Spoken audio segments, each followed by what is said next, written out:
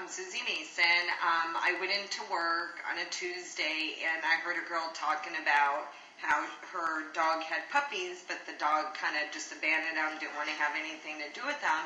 And I told Connie, well, my cat just had kittens on Monday, and so I'm like, you know what, maybe bring them over, see if Tinkerbell will, accept them. So she brought them over on Tuesday, and we put the puppies in. Tinkerbell kind of looked at them, kind of a little hesitant, but by that night, they were all nursing, and they're doing very good. The kittens are 3 weeks, and the puppies are 2 weeks. The puppies were born on Easter Sunday. They're all doing very good, though. They're very cute. Now, I don't know if kitten milk is better for the dogs, but it's better than nothing.